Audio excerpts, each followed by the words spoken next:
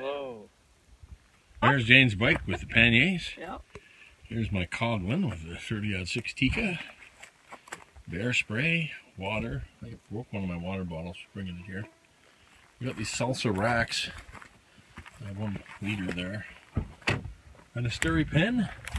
There's a boy with the vinyl roll. Here's my trailer.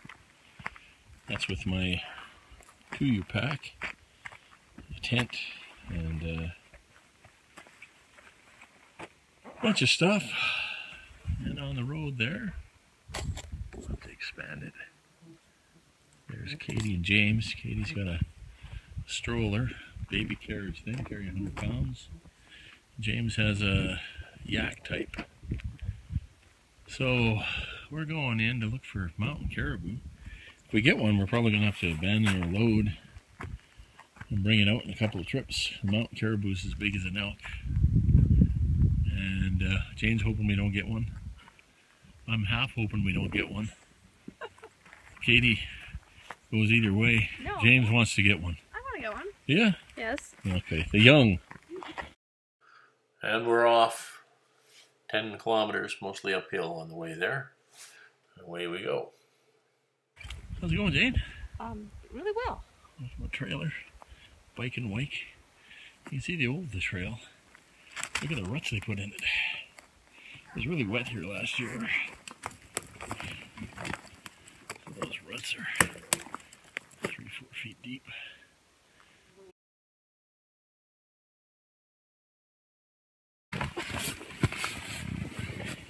Okay, there's a tent side view for our little mountain.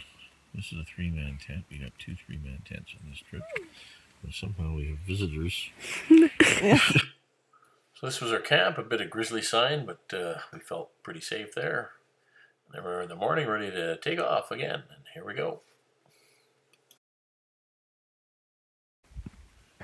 Okay, we're at the halfway point. Woo!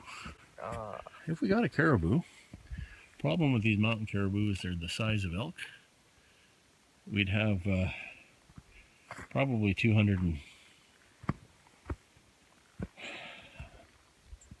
even cut up, we probably have 200 plus pounds of stuff to carry. We'd have to walk most of the way, but we're only going in 10K.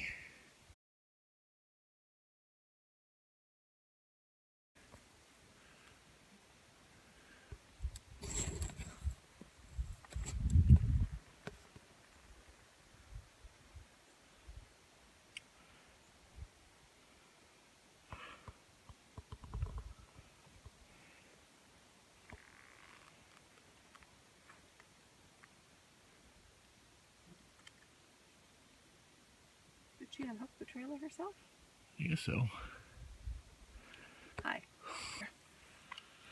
There are worse things in the world than the mighty butthole.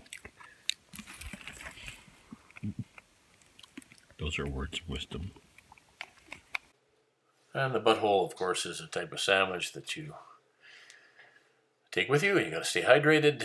So we went the next 3 kilometers, made it to our glassing spot, and we spent about 2-3 hours there. It was nice and windy and cool up there. No caribou. Lots of grizzly sign. Maybe those things are connected. Some of the grizzlies' scat had hair in it, so we think there's maybe some predation.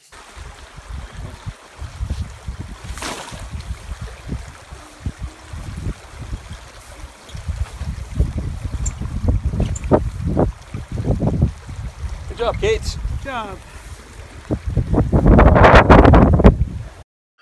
Always has to be at least one repair job. The trailer broke.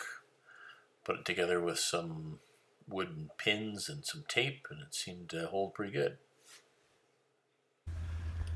No caribou, but we made it back. 20 Ks all total, or maybe a little more as we ride. Plus up a hill. I can't believe this held. This was held into place. 2 rivets broke.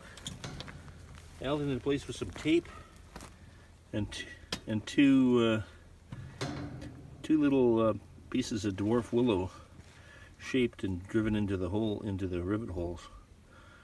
and that lasted us 7.5 Ks. So we're back. Always have tape and twist ties. All right, thanks.